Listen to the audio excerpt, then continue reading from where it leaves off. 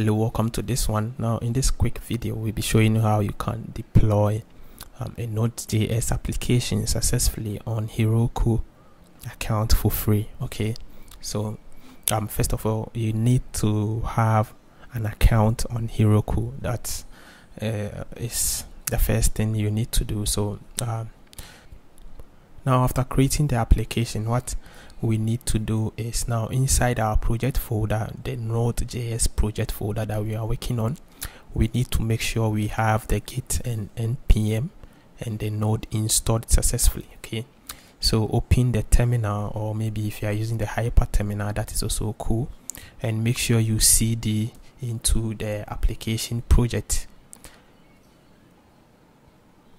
The application project I'll be using for this illustration is my EGS block application, so I've already seeded into that. Okay, now once we are in that, let's confirm git npm and node successfully installed. So I'll type in git -- version to install, to verify if I have git successfully installed over there. Now as the version confirms itself here, I have git version 2.32.0, so that means I have git installed. I'll do same for npm -- version. Right, the version shows. Then the last one is node -- version. I got the spelling wrong. Let me do that again. Version. Alright, so as I have successfully verified the installation of these three features or package managers and stuff. Okay, so we move to the next thing, which is we install the heroku. Okay, the heroku in our terminal. So I would leave this command in the video description box. You can check it out and install the heroku in the command line. Okay, I've already done the installation, so I'm not going to do that again. Now the next thing we have to do is to make sure we have a Procfile in our project folder. Okay, and the Procfile should have web, npm and stat. Okay, so we should have this here: start, web, npm and stat. So let's go to our project folder. Then what you can do is, inside you create a new file. Inside the project folder you create a new file, then you call it Procfile. Now I'm going to do that with my terminal, so I'll go into my terminal, I'll type touch Procfile. Okay, now once I do that, it creates the Procfile file for me here. So I'll visit that, then I'll type here web : npm start. This is very important. Okay, after that, make sure you save that if you don't have auto saved on. The next thing we have to do, once we have the Procfile folder in the application, is to make sure we verify the port, the env port for Heroku in our server.js, okay, or app.js or index.js. Wherever your application is starting from, you need to verify this one, the process.env.PORT in there. Okay, so let's visit our code inside my app.js, because this is my starting application. Okay, now what I did was, I have a constant variable here called port. Then I've set port equals the process.env.PORT or 3000 locally. Okay, so this can listen. If I listen the port here, it can listen on my local port 3000 or the Heroku port that will be assigned to this one. Okay, so make sure you do this as well. It's very, very important.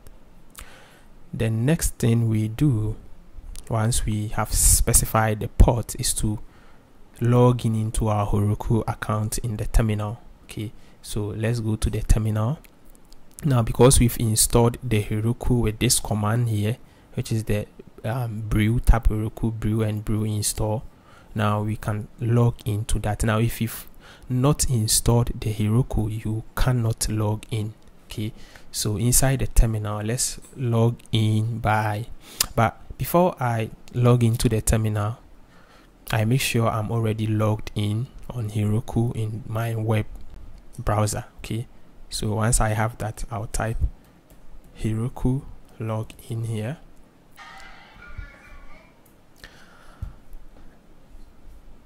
Then it will direct me to the browser to confirm the login. So I'll patiently wait for the network to finish processing everything.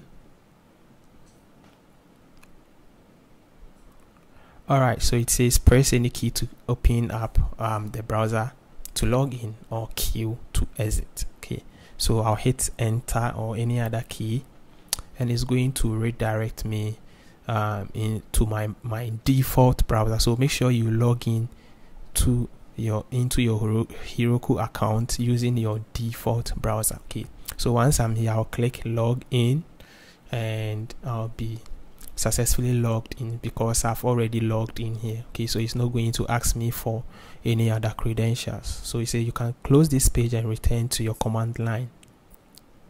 All right, now it says logged in as my account here. Okay, now once I've successfully logged into my account, what I need to do is to initialize my Git, add the files and commit. Okay, so let's do that. You do git init to initialize. Okay, now once you do that, you do git add all to add all the files. Okay, then you do git commit your message, then this message I'll say first commit to Heroku.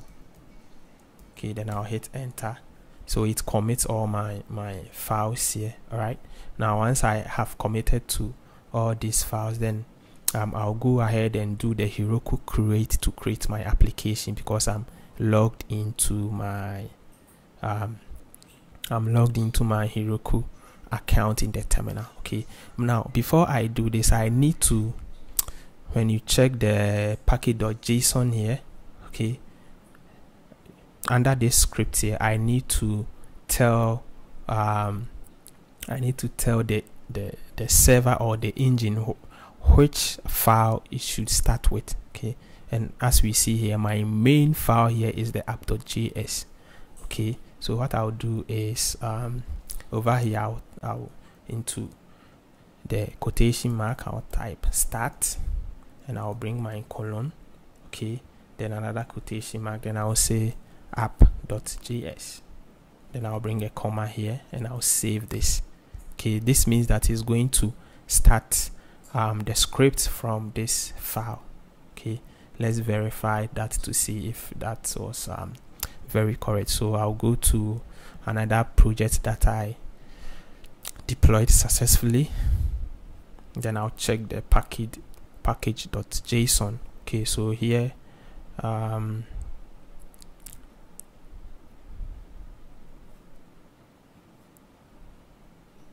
okay, I get it. Okay, so what I'll do is I'll open that application. I've not committed that changes to, hold on.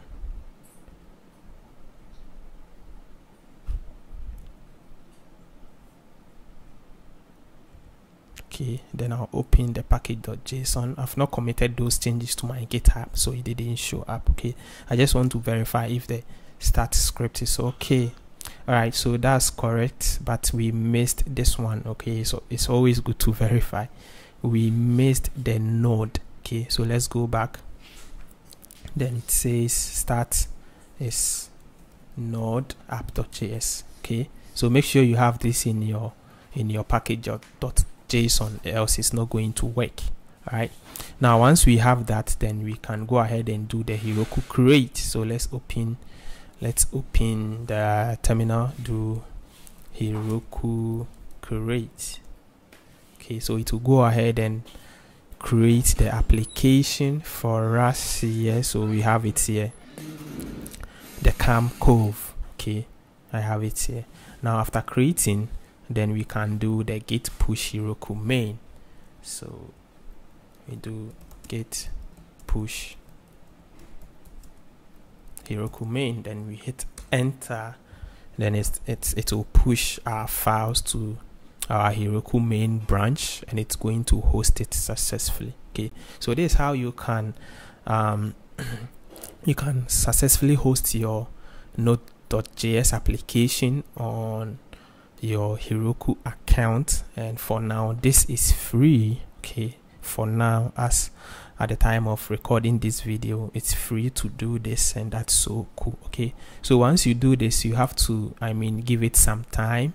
Okay, give it about 5 to 7 or 8 minutes for the servers to set up your application, and you can visit the application and check it out. Alright, so when we go ahead and open our application, we have some issues here. Okay, and it's good to be having these issues because it will make us learn, and deploying on Heroku can sometimes be this hectic. Okay, now this error that we have here, we are going to solve it right away. Okay, now how do we do that? First of all, in our project, okay, we have to do the npm init, all right, to initialize this to initialize the npm. All right, so let's do the npm init.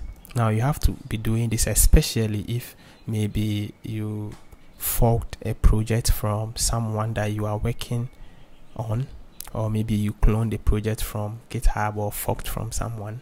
You need to do the npm init. Okay, so I'll do the npm init, then I'll go through the details, version 1.1, description, I'll leave it blank. Then now it gets the git repository. Okay, very important now, because in the previous one we did not do the npm init. It didn't get the git repository. Okay, so let's hit enter here. Also, keywords, leave it blank. Author, you can put your name.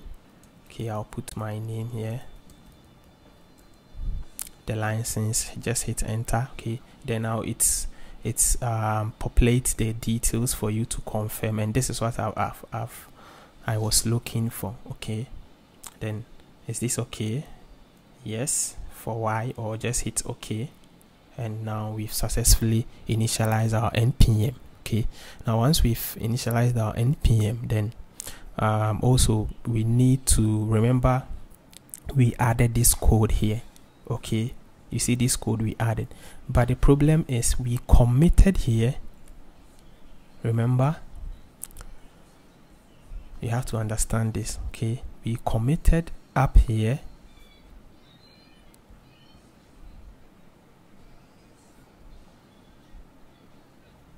See, this is the commit code. Okay, so we committed up here.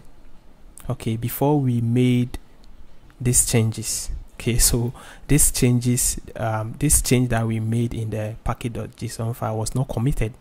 Okay, so what do we do? Let's commit again. Let's add the files again. Git add all, then git commit message. Then I can say maybe the package.json file has been updated. Okay, now hit enter.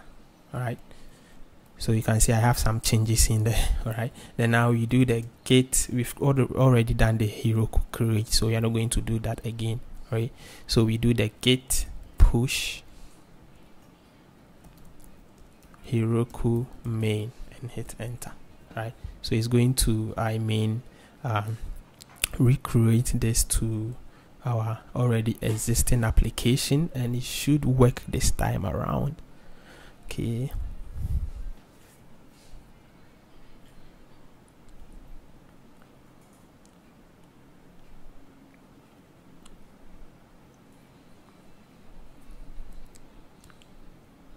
okay, so that's it. We are done with the update. Okay, so now it's going to pick this node app.js as the starting file. Okay, and we've also committed it successfully. We've added some npm initialization as well. Okay, so now let's go ahead, reload, and open the app again. It should work. It should work. There shouldn't be any problem now.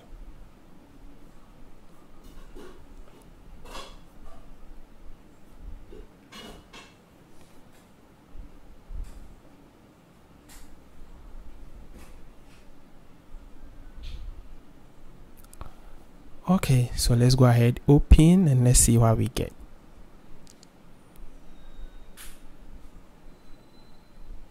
Okay, so we've successfully deployed our application on Heroku. Now I'll be coming up with another video to explain very well. You know, this one I missed certain steps and I had to go back, but I'm very sure you understood what I did. Okay, what I did was very simple. First of all, I did not do the npm initialization, okay, which you should do even before adding and committing.